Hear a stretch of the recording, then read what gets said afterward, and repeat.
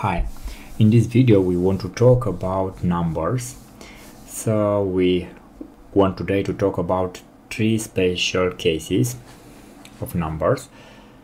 Let's create a table here in order to play with. So we have some numbers like 1 and 2 and so on, but we want for this column to have a product ID with leading zeros. We don't want 1, we want 0, 0, 0 7 times or 9 times to have a 0, and after that the number.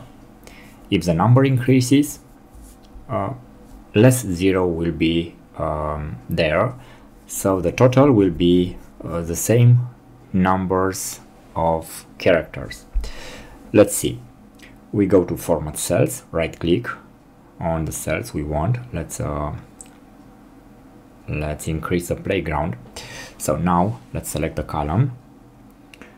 Let's right click, format cells, and from here we choose leading zeros. For example, we want 8 characters from right to left, so we will be like that, 7 zeros and 1. Let's press OK. Let's increase by 1. And now let's copy down there. So you can see here in the first case I have 7 zeros and number 1, and here I have 6 zeros and number 1 and 2 for 12. So everything looks very nice from top to bottom. If I have a big number like that, you can see on the left everything is well aligned and everything looks beautiful. Now let's talk about how to insert negative numbers and how to format them. One way is very simple with minus 2000 or parentheses 2000 and close the parentheses. We will come back later to talk about another possibilities. And let's talk now about text. If we insert some text, it's very easy. The text will be, of course, text. But if we if we format these cells as text, let's format everything here for this column to be text.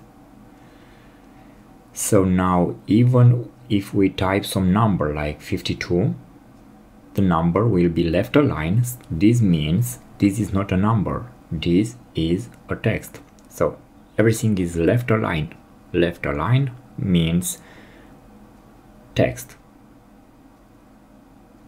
So let's create a sum for that two numbers above. So we have no sum because we don't have any number.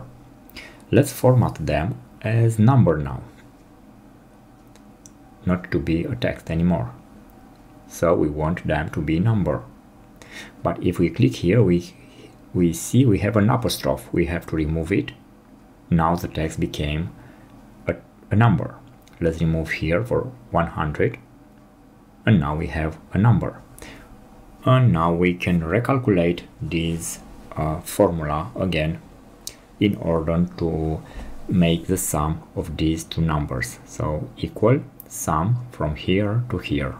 Enter, and everything is okay now. Let's select again. Let's make them text. Okay, so again they are text. In spite of us seeing them as number, they are text. Now let's play again with these numbers. Let's play with these product IDs. So if we don't want 8 characters, 8 leading zeros, we can choose, for example, of 3 or 4. Okay, so let's remove it here to have just 4. You can see everything again, it's well aligned. Let's change here to 199 and 200. Okay, everything looks good. Now we can change the negative number to be different. How? Let's see here. We can have negative numbers to be red. So everything is negative is red and what is positive is black. Let's see some examples, but first let's format everything with this rule. So let's enter 2000 positive, everything is black, 1500 negative is red. So everything is negative is red and everything is positive is black.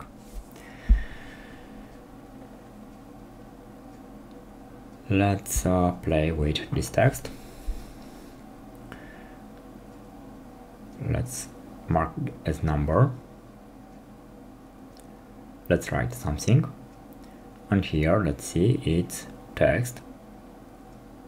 If I write, it's a line, left a line. So it's clear, it's text. If I insert here an apostrophe before this number will become text. Okay, so very easy to transform something in text or any number as text to real number in order to make sum and some calculation. Thanks for watching. This is version 7013 LibreOffice community. Thank you and please subscribe.